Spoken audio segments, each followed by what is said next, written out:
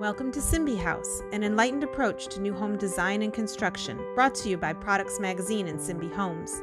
In this episode, we're beginning the exterior framing on our side-by-side duplex using structurally insulated panels, or SIPs for short.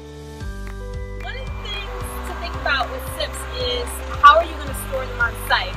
Because when they arrive on site, unless you're installing them in the next 24 hours, no rain in sight, you need to think about avoiding moisture with the SIPs. If these things get really wet, the OSB is going to swell. That's going to impact your installation. And also, if the EPS on the inside of the SIPs gets wet, then you're also going to be dealing with significant drying time on that, which could slow your build down. So we immediately wrap these things in plastic. We also put these spring clamps on the plastic to keep it in place. And we're starting in this corner because our SIPs are in the back, so we can bring our SIPs to our placement here. One thing that's very important with SIPs is that every surface have a sealant so that we stop any air from traveling around the panel or in between the panels. By putting a bead of caulk across here, and that will stop any air from coming up from below. We're going to caulk around our electrical channel.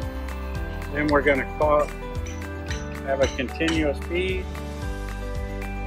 down the center.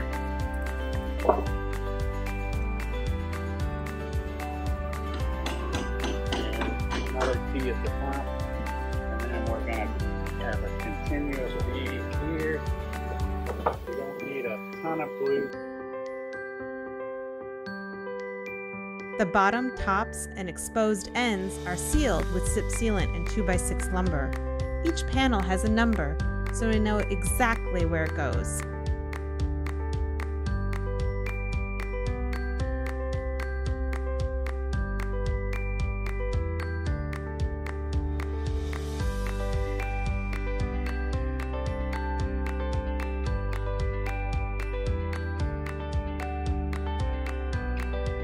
And check this out.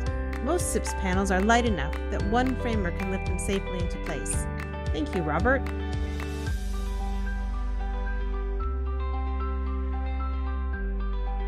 There you go. Panel number 1 of our SYMBI Duplex is set.